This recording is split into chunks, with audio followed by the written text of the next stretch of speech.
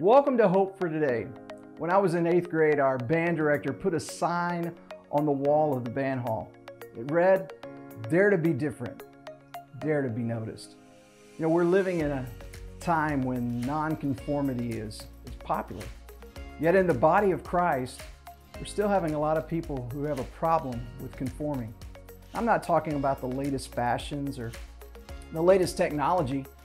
In fact, R.C. Sproul, in his classic work, The Holiness of God, explained it. He said, the simplistic way of not conforming is to see what is in style in our culture and then do the opposite.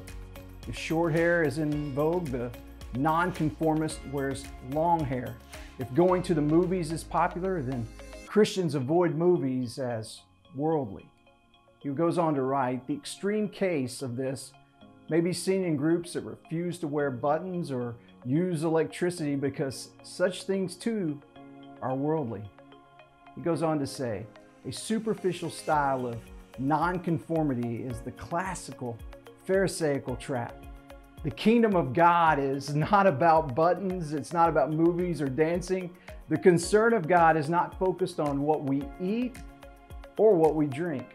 The call of nonconformity is a call to a deeper level of righteousness, and that goes beyond externals. When piety is defined exclusively in terms of externals, the whole point of the apostles' teaching really has been lost. Sproul goes on to say, somehow we have failed to hear Jesus' words, that it is not what goes into a person's mouth that defiles a person, but what comes out of that mouth. We still want to make the kingdom a matter of eating and drinking. Well, that's not how it should be. So today, let's focus on a deeper level of righteousness. I'm Pastor Rusty. This is your Hope for Today.